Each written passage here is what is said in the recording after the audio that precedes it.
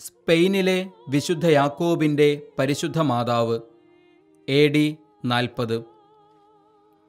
പെന്തക്കുസ്ത തിരുനാളിനു ശേഷം പരിശുദ്ധ കന്യകയിൽ നിന്നും അനുഗ്രഹങ്ങൾ സമ്പാദിച്ച് സുവിശേഷം പ്രഘോഷിക്കുന്നതിനായി അപ്പസ്തോലന്മാർ പല നാടുകളിലേക്ക് പോയപ്പോൾ യാക്കോബ് ശ്ലീഹ ക്രിസ്തുവിൻ്റെ ദീപശിഖയുമായി സ്പെയിനിലേക്ക് പോയി.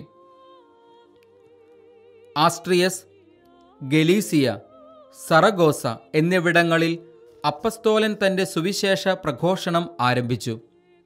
മാസങ്ങളോളം യേശുവിനെ പ്രഘോഷിച്ചിട്ടും ഫലം നിരാശാജനകമായിരുന്നു. 8 പേരാണ് അത്രയും ദിവസത്തിനുള്ളിൽ യേശുവിൻ്റെ കൂടെ ചേർന്നത്. ഇതിൽ നിരാശനായ അപ്പസ്തോലൻ എബ്രോ നദിക്കരയിൽ മാതാവിൻ്റെ മധ്യസ്ഥത്തിനായി പ്രാർത്ഥിച്ചു. പെന്തക്കുസ്ത ദിനം വരെ അപ്പസ്തോലന്മാരെ നയിച്ച ദിവ്യപ്രഭ അവളായിരുന്നുവല്ലോ. കാനായിലെ കല്യാണ വിരുന്നിൽ മാതാവ് എങ്ങനെ ഇടപെട്ടുവെന്ന് അപ്പസ്തോലൻ മനസ്സിലോർത്തു. അവളുടെ ദിവ്യസുതനു വേണ്ടി താൻ സ്പെയിനിലേക്ക് പുറപ്പെട്ടപ്പോൾ മാതാവ് നൽകിയ സ്നേഹത്തിൻ്റെയും പ്രോത്സാഹനത്തിൻ്റെയും വാക്കുകൾ വിശുദ്ധൻ്റെ മനസ്സിൽ തെളിഞ്ഞുയർന്നു. അന്ന് ജനുവരി 2-ാം തീയതി ആയിരുന്നു. പെട്ടെന്നു തന്നെ ആകാശത്ത് പൊന്നുള്ളി പരത്തി ഒരു വൃന്ദം മാലാഖമാർ ആവേ മരിയ എന്ന ഗീതം ആലപിച്ചു. ഈ സ്വർഗീയ വൃന്ദത്തിന് നടുവിൽ പരിശുദ്ധ കന്യക യാക്കോബിന് പ്രത്യക്ഷപ്പെട്ട് ഇപ്രകാരം പറഞ്ഞു: ഞാൻ തിരഞ്ഞെടുത്തിരിക്കുന്ന ഈ സ്ഥലം നീ ശ്രദ്ധിക്കുക. നീ ഇവിടെ ഒരു ദേവാലയം പണി കഴിപ്പിക്കണം. എണ്ണമില്ലാത്ത അത്ഭുതങ്ങൾ ഇവിടെ നിന്ന് ഉത്ഭവിക്കും.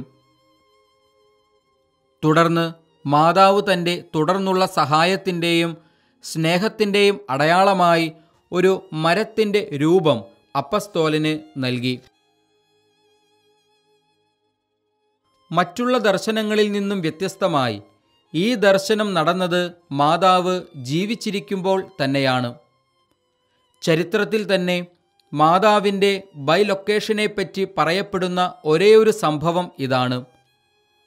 ഒക്ടോബർ 12-ന് തിരുനാളിന് പുറമെ ജനുവരി 2 മാതാവിൻ്റെ ദർശന വാർഷികം, മെയ് 20 മാതാവിൻ്റെ രൂപത്തിൻ്റെ കിരീടധാരണം, മാർച്ച് 19 കോജോ കലൻഡയുടെ അത്ഭുത രോഗശാന്തി, വിശുദ്ധ യാക്കോബിൻ്റെ തിരുനാൾ എന്നിവയും ഇവിടെ ആഘോഷിക്കുന്നു.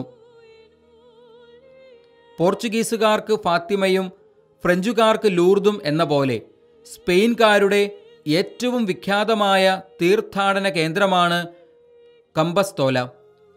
വിശുദ്ധ യാക്കോബ് തൻ്റെ പ്രേക്ഷിത ദൗത്യത്തിനിടയിൽ ശാരീരികമായും മാനസികമായും തളർന്നപ്പോൾ പരിശുദ്ധ അമ്മ താൻ എന്നും സഹായവും ആശ്രയവും അരുളുന്ന ഒരു തൂണുപോലെയാണെന്ന് വിശുദ്ധ യാക്കോബിനെ അറിയിച്ചു. വിശുദ്ധ യാക്കോബ് ആ തൂണിൻ്റെ പിൻബലത്തിൽ തൻ്റെ പ്രേക്ഷിത ദൗത്യം പൂർത്തിയാക്കുകയും തൻ്റെ ദിവ്യനാഥനോടൊത്ത് ചേരുകയും ചെയ്തു. ഇന്നും ആശ്രയമറ്റവർക്കും നിരാലംബർക്കും സ്നേഹത്തിൻ്റെയും പ്രത്യാശയുടെയും ഒരു തൂണായി പരിശുദ്ധ അമ്മ നിലകൊള്ളുന്നു.